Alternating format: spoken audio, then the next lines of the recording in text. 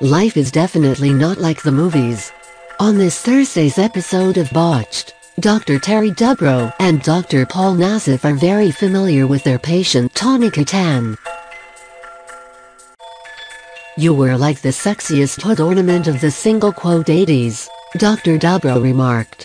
"Celebrity or not, today she's just a woman looking for help with a boob job gone wrong." It wasn't until Tawny was already famous and successful that she decided to get breast implants. "It must have been something inside myself when I wasn't feeling secure enough about myself," Tawny explains of her decision to go under the knife. "I thought this will take care of the problem." I can't imagine the pressures that Tawny must have been feeling at the height of her career, Dr. Nassif shares.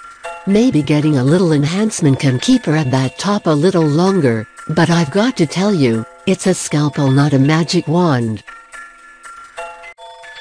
Tawny's surgery was not only botched, but it wasn't even what she wanted in the first place. The 5th and 6th is really where it all started going wrong. "So when I was under, the doctors took the liberty of putting in the size that they felt was going to suit me," she shared.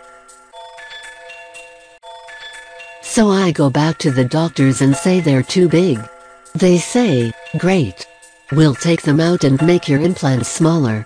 Within 6 months, the implants started slipping through the mesh," Tawny revealed.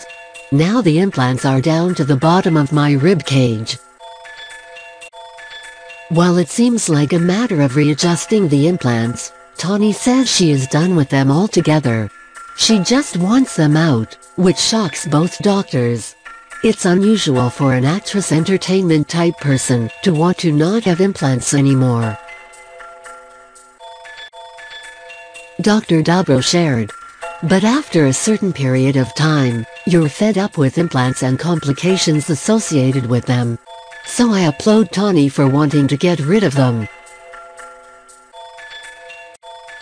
It's a little bit unusual, but that's what Dr. Dubrow and Dr. Nassif do best, and Tawny is counting on them.